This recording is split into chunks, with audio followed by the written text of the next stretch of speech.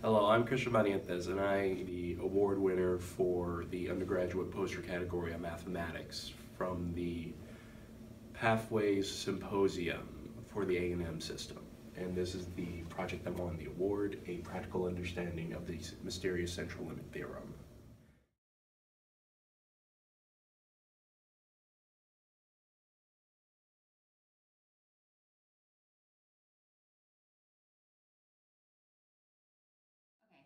Hello, I'm Dr. Blut from the mathematics program at Texas A&M San Antonio. And the central limit theorem is actually the theory that connects mathematics and statistics together. It's actually very important. And so let me just give you a quick example.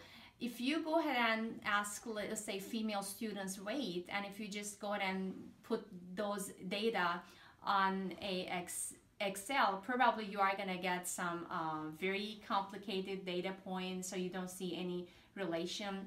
But if you go ahead and ask, let's say, the weight of the 3 female students, and then take the average of those students and have different samples that have just 3 female students, and if you go ahead and draw all those points, you will have like approximately bell-shaped curve. So the central limit theorem is actually a great tool to connect the sample with the population, with the actual population.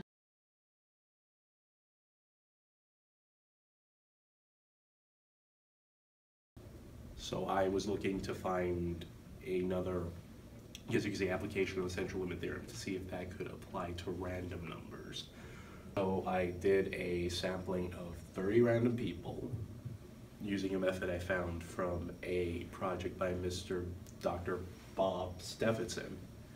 And what he did was he got the last 4 digits of people's phone numbers and used those as random numbers.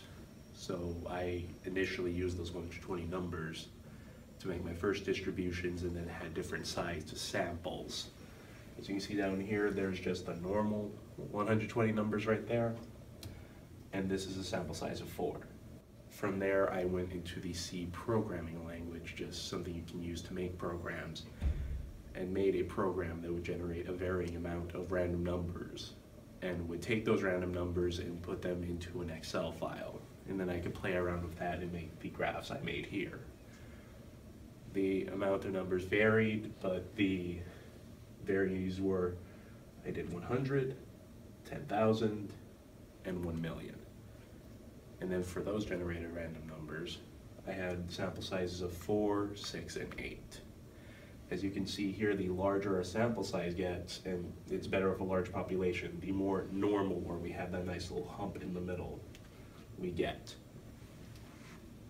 Here's the beautiful program that did everything. I coded that myself in a little environment.